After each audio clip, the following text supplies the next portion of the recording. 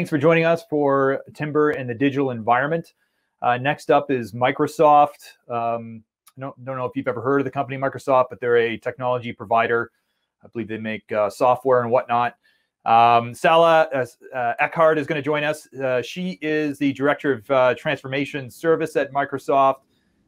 Thank you so much for joining us. Salla has a lot of expertise. She focuses on digital transformation, innovation, digital twins, and I'm very curious to see what Microsoft is up to as it relates to the construction industry, and looking forward to your presentation. Thank you, Tom, and thank you, Ken Ben, for inviting me to be a speaker at this event. I'm super excited to talk about digital building lifecycle in digital fabrication and timber structures, and how intelligent cloud and intelligent edge play a big role in developing the future environments.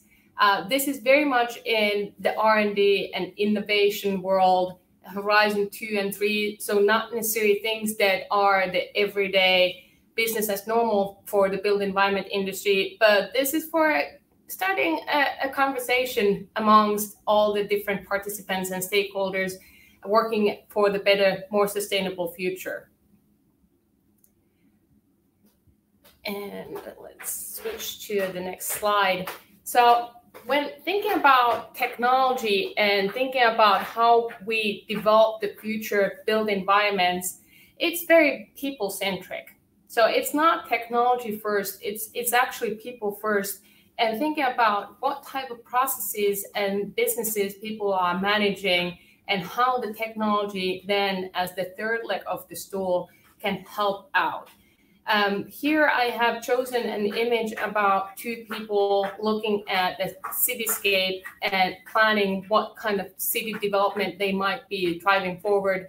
It's very likely to be a smart city, smart environment project in the future, where people are using wearable computers like the Microsoft HoloLens to consume data in a structured format in a way that is visual data, and it's easily comprehensible for everyone, depending on what lens they are bringing into the project. It might be an architect working with an owner. It might be a specialty engineer working with the design team.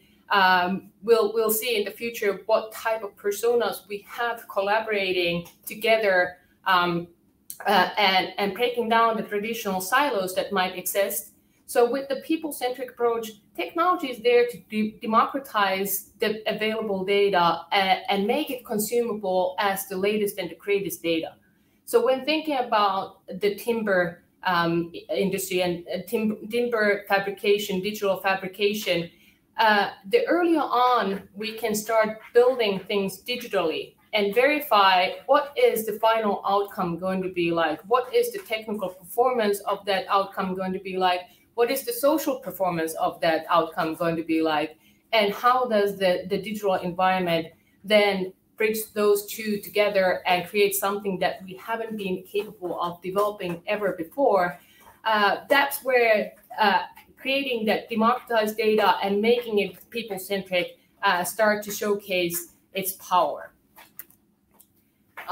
When thinking about that people-centric approach and why it's so important for any type of construction project and delivering the future built environments, we need to be able to make our decisions based on evidence.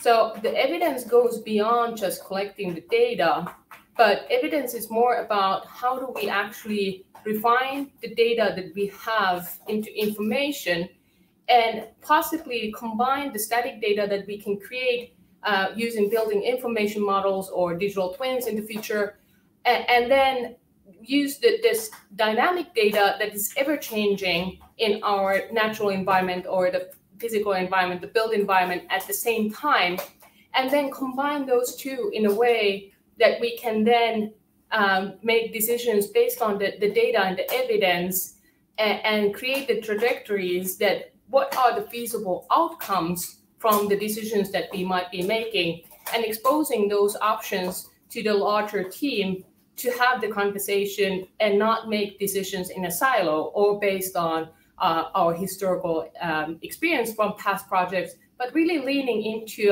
the future outcomes and creating those trajectories that what might happen if we make a decision, creating that cause effect scenario based on the data that we already have and the evidence that we already have. And that way we can start avoiding making the mistakes from the past or replicating what didn't work in the past. And that way, when thinking about things from the real estate owner's perspective, we are avoiding unnecessary investments and avoiding misuse of resources and creating digital waste or physical waste. When thinking more about the digital fabrication and timber industry, data in the future needs to be more transoperable. The traditional keyword has been interoperable, so you can exchange data between different software and data flows pretty freely between those platforms.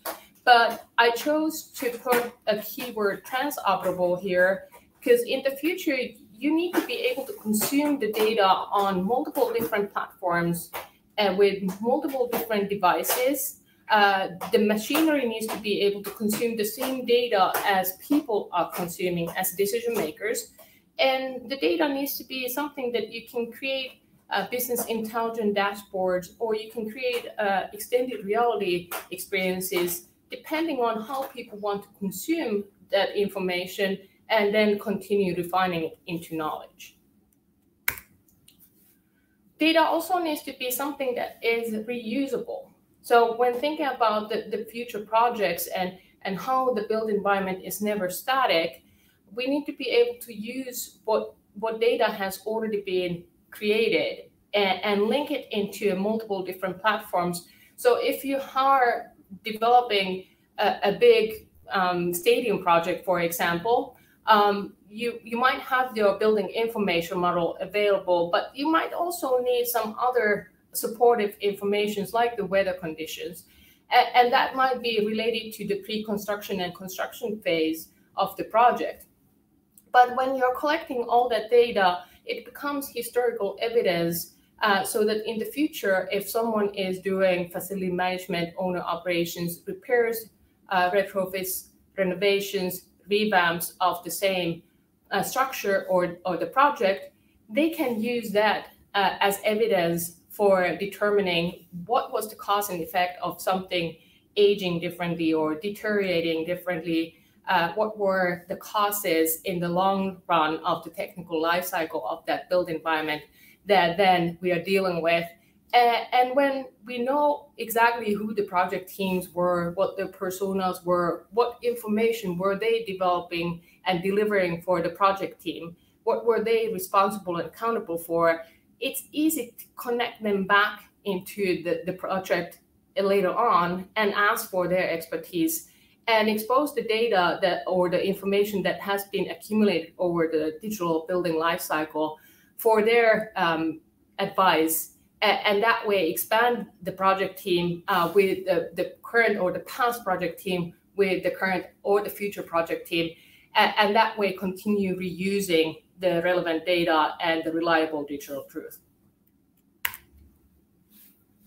Data also needs to be refinable. So when thinking about the future of the built environment and how timber structures are very easy to change, it doesn't require a lot of different difficult tools to make a hole or add more structure into existing timber structures.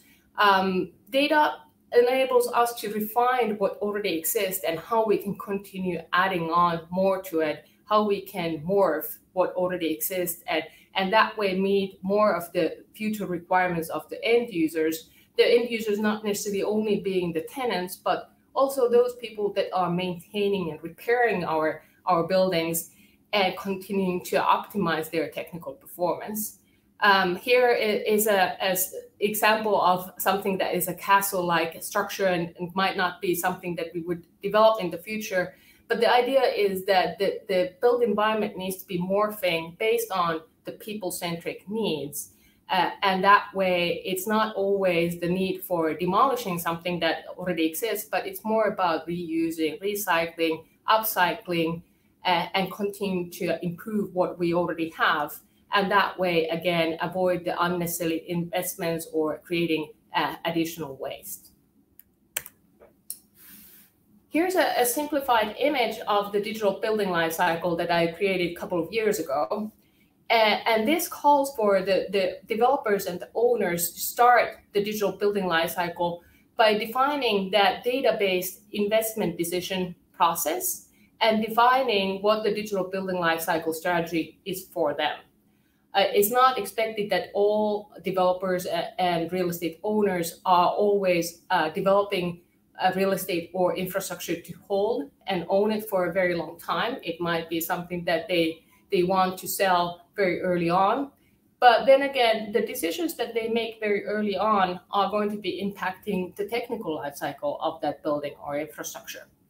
And that's why it's so important that the design strategy that the architects and engineers are then implementing are based on the long run, the end in mind strategy, and thinking about how do we actually collect the relevant data and create the digital thread all the way from the planning phase all the way to the end of the building's technical life cycle, and what might be usable during those different milestones when we need to retrofit or renovate the building and change it according to the end user's needs. So when the design and engineering team then start off their BIM-centric design process, that's where the digital twin of that physical infrastructure starts to morph and starts to take its shape. And that's where we start to collect the structured data that is very relevant for the future needs of the multidimensional BIM. So when we continue on with the BIM-centric design, we should be constantly analyzing the total cost of that environment and simulate the total performance of that environment. And when thinking about timber structures, there's a lot of data, physical and chemical data available about those structures and those materials. And there is that cost analysis data available from the manufacturers and the fabricators that can be tied into the digital building lifecycle for that evidence and data-based decision making. And that way, when the design team is continuing on with their process, they can already start having the meaningful discussions with the developer that how do they actually plan to implement the project? That is it that they want the building or the infrastructure to be built on site? Or what are the opportunities of creating and prefabricating, pre-manufacturing, pre-assembling things offsite? And is it that they are looking at volumetric or modular construction? Or what size components are they willing to assemble on site? And how do they actually want to implement it with the support of the professionals from the industry?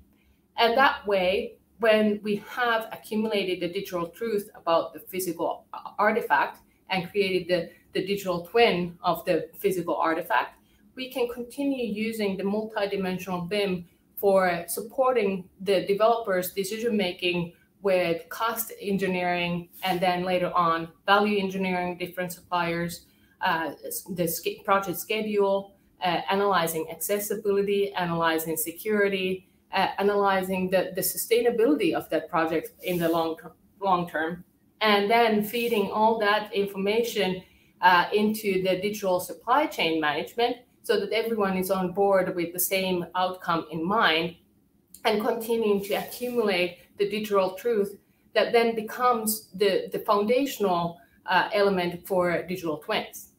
And this is where the digital twins, they have the BIM component very early on. And then it's easy to start adding the Internet of Actions data and Internet of Things data, GIS data, reality capture data, all these different components that make up the digital twin for you to be something that becomes a tool for managing the smart environments of the future. And then when you're measuring how your infrastructure or building is performing, you're using digital twins for tracking that, creating those trajectories for seeing when is the optimal time to plan for a tenant improvement or retrofit, renovation, or revamp, And that way, it's not a time-based decision necessarily. It's more about the condition-based decision-making. And that way, you're not improving something too early in its technical life cycle if there is evidence that the structure is healthy enough to continue, or you're not waiting until something is completely broken down and then impacting other structures or systems surrounding it, making your retrofit or renovation revamp project ever so more expensive. And then finally, when the building has gone through multiple cycles of the digital building life cycle, so every time that you make a change into your physical environment, you start accumulating a new stream of data and evidence, and ultimately the building might come to its physical life cycle end, and it is demolished. But by then, you already know what materials you have in that building, what systems you have in the building, and then you can start to plan how the building is actually demolished so that all those materials and systems are then recycled for other projects or used as materials for creating something completely new. So it's more about that zero waste approach in demolishing and taking down existing infrastructure than creating more waste. But overall, what is more important is that the digital building life cycle continues on, regardless of the physical infrastructure not existing anymore. And that way, when designing and planning for the future projects in a specific location, you already have a lot of evidence about how was the past infrastructure or the building performing in that specific location. What were the opportunities, what were the difficulties, what were the issues or the problems, and then sharing that knowledge with the future design and engineering team so they can continue doing better the next round. I have an example from a Finnish architecture group, Keskisarja, Tynkkynen, Krolla, and De La Grange, and they created a dragon skin pavilion in Hong Kong about a decade ago. But I find it very interesting example of digital fabrication that I wanted to share with you today. So when starting a project with mass timber or anything that is digital fabrication with wooden materials, it's very important to have that clear vision of what do you want to achieve and how does that vision actually play into your sustainability goals and accessibility goals, security and safety of people, and creating an environment that people actually want to come in. Define what is the reason that this structure exists and what is attracting the end users to come into that place. But also making it very clear for the design team that this structure is not necessarily something that is a one-time structure, but it needs to be something that can continue existing and morphing for future use cases. It might be something that can be transported into a completely new environment when it's no longer needed in its original location. And that way, when starting to define the requirements with the project team and with the designers, engineers, the fabricators, it's about programming the project before it goes into deeper design and into the fabrication and into creating it physically. So I found it very interesting that this group of architects had created this very well-defined process for defining early on what are the requirements of data and what are the requirements of information, what are the decision-making points in order to create the different components of this pavilion and then be able to fabricate it in factory conditions or in this case, prototyping laboratory conditions. And then once those requirements are well-defined and created in digital format, it's very easy to start refining the data into something that you can then analyze and simulate, create the different options, test them out digitally, show what the different options look like aesthetically for the developer, and get their approval on things, share the outcome digitally for those that might be the end users of this physical infrastructure, and that way make sure that you're not designing something that is going to be disabling the end user at some point in time, or that if there are special needs from anyone as an end user, that those requirements can be met, and overall adapt to a universal design approach in creating the future infrastructure. And that's where timber structures are so great, that they can be shaped into a lot of different shapes. They can be combined as components to each other and made into something that is an assembly of things. And that way, you can actually start productizing a lot of these different assemblies into something that is a bigger entity. And then when thinking about managing and maintaining that structure, it is easier to maintain a much bigger entity than a single component. Then the next stage is refining that data into information. So here it's about creating information that is both machine readable but also comprehensible for a human being.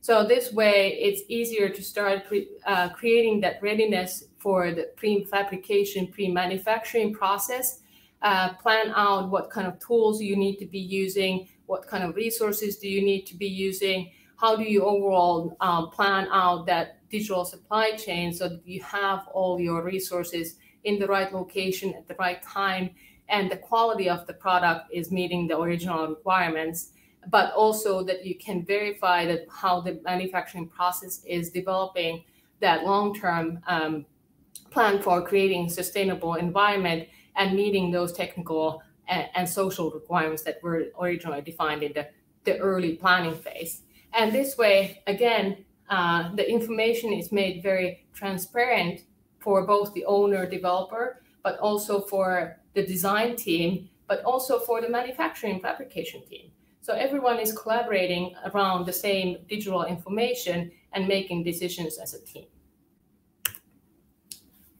What is very important about timber structures is that there's a lot of knowledge that is accumulated over time when the digital data is refined into information, but then applied into knowledge. So when you have the applicability and the application known, then you can start building up the knowledge of how do you replicate, how do you continue creating the same component, but creating different shapes. And that way, when thinking about training people's digital skills, training their physical skills, it's all supported with these digital platforms, because it's so easy to simulate and digitally fabricate things and test them out in extended reality platforms, mixed reality platforms, and really start building up that muscle memory for the skilled workforce and the trades, how to assemble, how to manufacture these components, and how to deal with the material like wood. And when we have that knowledge accumulated over time, it becomes that organizational wisdom that we are all curious about, that how do we continue replicating the best practices and continue feeding and fostering innovation so that the next generations of builders can learn from the past, learn from the intelligence and the information that we've been able to accumulate, and learn from the digital platforms, learn from the people that have been working in the industry for a very long time. And that way, continue feeding that doing better the next time around. That is the key in digital fabrication in timber structures. So thank you everyone for listening today. It was a pleasure talking with you, and I look forward to our Q&A.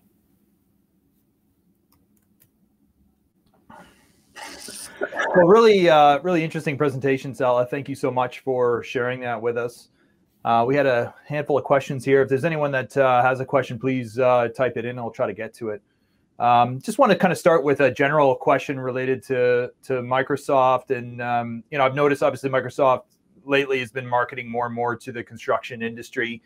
Can you kind of touch on a little bit about, some of your products that are kind of geared for the building industry, for architects, engineers, contractors? I mean, Obviously, like Microsoft Dynamics comes to mind, like back-end management. Do you have any particular partnerships with software companies that service this industry? Do you have specific products that service the industry? Yeah, very good question. So we are a platform company and we are all about partnerships. So when thinking about how our technology is applicable for the built environment industry, it is the same technology that is developed for all the other industry verticals, but the application of these technologies really depend on how the specialists and the experts in the built environment industry want to use these tools. So it all begins with the people managing the processes and then finding the right tools.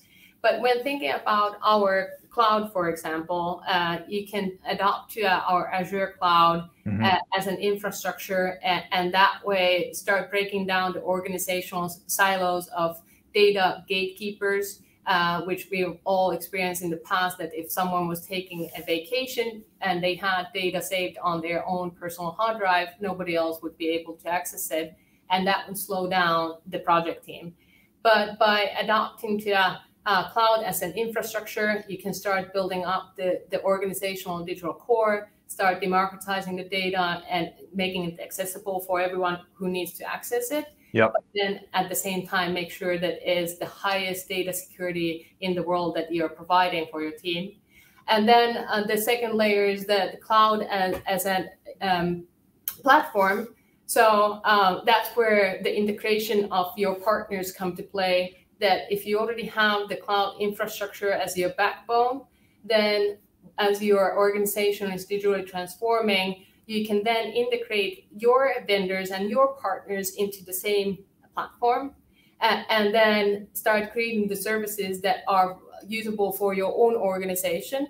But then ultimately, once your organization is digitally transformed, it becomes cloud as a service, and you can start developing applications for your own customers and start creating a business model around that.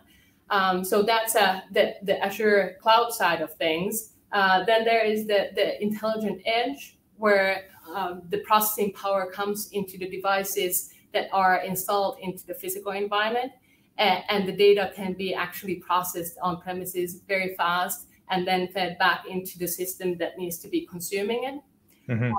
You mentioned the Dynamics platform. That is a beautiful example. Power Platform, Power Apps is another one that you can really start refining the data into applicable knowledge and information. Then there is one of my favorite technologies, the HoloLens, that is very applicable for the built environment, that you put on a wearable computer and you can experience your project in a digital format in the physical environment before it's actually built. And that's where I see a lot of growth opportunity in the built environment, that how do you actually create the test beds before you actually go out with your crew to install something, and how do you expose the project for the developer, the finance organization of the project, so they are confident in what they are spending their millions on, and kind of creating that collaborative environment across the project teams, that everyone is accessing and experiencing the same data at the same time, and making decisions based on what they are experiencing, and having the dialogue and the conversation that, is this really what we are aiming to do? Here's my idea how I might implement it. And that way it continue improving the project quality. Yeah. So obviously, I mean, there's a whole spectrum of products that Microsoft has, and a lot of the products that we use obviously run on Microsoft operating systems and digital backbone. So it's sort of like it's ever present in our industry. So curious, I mean, your presentation kind of touched on a lot of the workflows, digital workflows around collaboration, bringing information together, helping to productize and optimize work, and thinking about, taking that not just the end product, but the information that you're gathering there and utilizing that into the future. So Microsoft obviously builds a lot. I mean, you have many offices around the world. You've got likely data centers, maybe even like manufacturing facilities. Are you incorporating these concepts into your day-to-day work? I mean, maybe you don't have perspective on it, but I've been involved personally with some data centers with a company that rhymes with noodle, and they are like heavy into using BIM and digital technologies. And they get to the point where they control the intellectual property, they control the use of components, the layouts, and actually create like a very tight set of assembly drawings. They dictate their suppliers, and they actually give you like a full set of plans that you can go out and actually build the data center with. So they're actually taking full advantage of these types of systems because they're in the business of producing data centers over and over and over again around the world. Is Microsoft implementing similar uses within their own portfolio of products and operations? A very good question. So it really depends on, are you talking about the data center organization or the corporate real estate where I come from? That are you dealing with something that is mass producing the same building archetype over and over again and continuing to find how you can be more efficient at doing so? Mm-hmm. But from the corporate real estate point of view, things are less cookie cutter, but there are the elements of replication that can be applied into multitudes of different environments to create the end user experiences that are then made available for everyone who works on our campuses or visits our campuses.